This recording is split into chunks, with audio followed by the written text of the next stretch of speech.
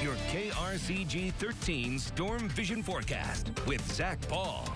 We'll find clear skies across the area this evening, and the fairly mild weather that we've had this afternoon will continue overnight. We'll end up in the 40s tomorrow morning. Those are still going to be above average, right around 47 degrees. I think will do it for a lot of the area. That average low is around 39 degrees, so not a bad start. Above average, light winds out of the south.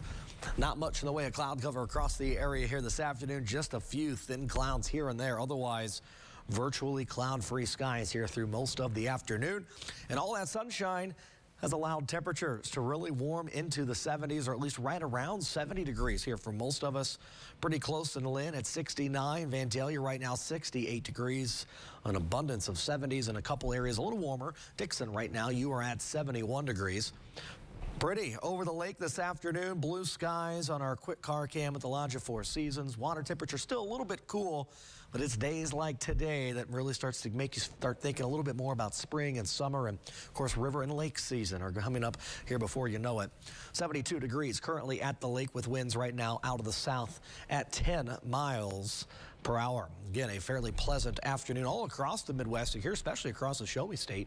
Again, just a few thin clouds here and there. Closest amount of rain, you got to go pretty much up to Chicago and even up to areas through Wisconsin. So again, pretty quiet skies around the Midwest, all due to high pressure. High pressure is a sinking air mass. It does not allow for clouds to rise. And because of its current location, we're on the back side of that system, so we're seeing southerly winds, and that trend will continue.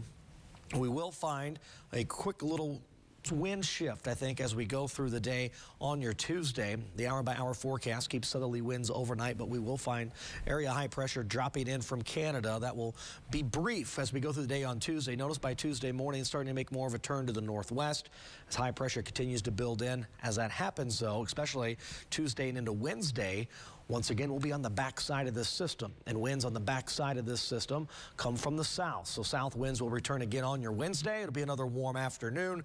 It will also feed us a little bit more moisture as we go through the day on your Wednesday. I think we'll start to feel maybe a little bit humid, and we'll start to find chances for rain returning beginning late Wednesday evening into the day on Thursday. So the pollen levels that are up there maybe causing those allergy problems that you're having, we will find slightly improved conditions by the end of the week. In the meantime, tonight, clear skies, a little cool. Temperatures down into the mid to upper 40s tomorrow morning. It'll be a pretty pleasant start.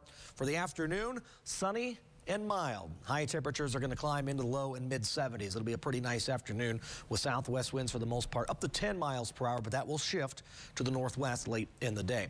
Here is that 7-day forecast. Again, up to around 74 tomorrow with sunshine.